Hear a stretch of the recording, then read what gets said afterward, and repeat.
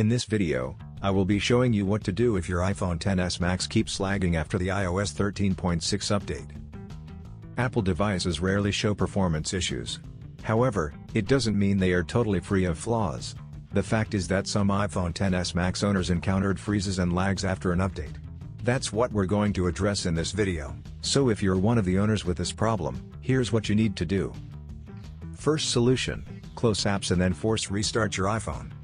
There are times when there are already a lot of applications running in the background that your iPhone's performance drops. If this is the case with your iPhone, then you can fix it by simply closing all applications running in the background and refreshing the memory by doing the forced restart. Here's how. Swipe up from the bottom of the screen and stop at the middle. This will show you the app previews. Now, swipe up on the previews to close them. To force restart your iPhone, quickly press and release the volume up button, and then do the same for the volume down button. The moment you release the volume down button, press and hold the power key for 15 seconds or until the Apple logo shows. Now wait for your iPhone to finish restarting. Once the reboot is finished, try to see if your iPhone XS Max still lags and freezes. Second solution, check your iPhone's storage and for new update. If your device is running low on storage space, it will also affect its performance.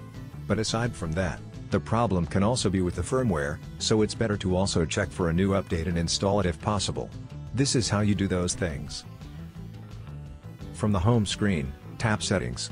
Find and tap General. Touch iPhone storage and check if there's enough storage. If you only have around 2 GB, then delete some of your files to free up some space.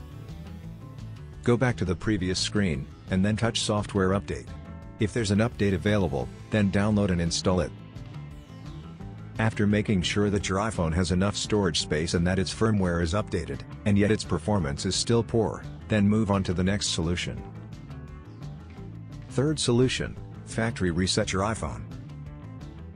If the previous procedures failed to fix the problem, then you are most likely dealing with some major iOS flaw that requires a more advanced solution. In this case, your remaining options would be a factory reset and iOS restore. From the home screen, tap Settings. Find and tap General. Scroll down to the bottom of the screen, and then touch Reset. Tap Erase all contents and settings. Tap Erase now. If prompted, enter your security lock. Tap Erase iPhone at the bottom of the screen. Tap Erase iPhone again to proceed. Now enter your Apple ID password, and then tap Erase to proceed with the reset. Wait until your iPhone has finished the reset, and then set it up as a new device. I hope that this simple troubleshooting guide has been helpful.